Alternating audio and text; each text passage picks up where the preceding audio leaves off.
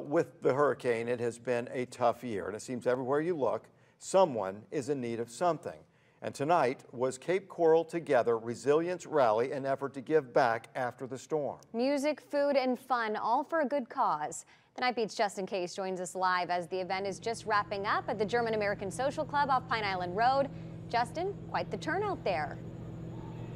Yeah, huge turnout. The parking lot was packed. There was barely any parking left here, and hundreds of people came out to the concert venue. You can actually see some of them packing up right now. They're just getting their things out of here. This concert wrapped up just a few minutes ago, but the real winners here are the organizations benefiting from this event. Not just a fun night out. Tonight was really about helping local food banks, animal shelters, and veteran organizations. A fun event to help people take their minds off a difficult year. Today was about reminding people of how much they've overcome since Hurricane Ian. I think sometimes after the initial storm happens, then sometimes, things kind of lull a little bit.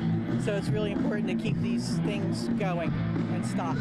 Instead of paying an entry fee, people were asked by the city of Cape Coral to offer a helping hand to the local organizations, giving a helping hand to the community. I grew up in a family of 13, and I know what it's like to go without it sometimes. So I just know that people are hurting. Groups benefiting include the Cape Coral Caring Center and the Cape Coral Animal Shelter. Our biggest challenge was after the hurricane. So many people lost everything. Many people had to move. They moved into places where they could no longer have their animals. So we took in so many owner-surrendered animals after the hurricane.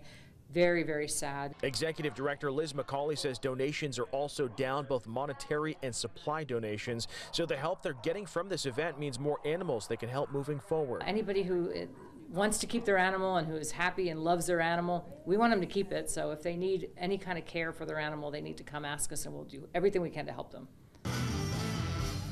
In addition to food banks and animals, money was also raised for the Order of the Purple Heart, a local group helping combat veterans and Purple Heart recipients. They just helped a Vietnam veteran with cancer who lost his home on Fort Myers Beach. He said to me, I want this house fixed for my boys to have if something happens to me, and he's in treatment still.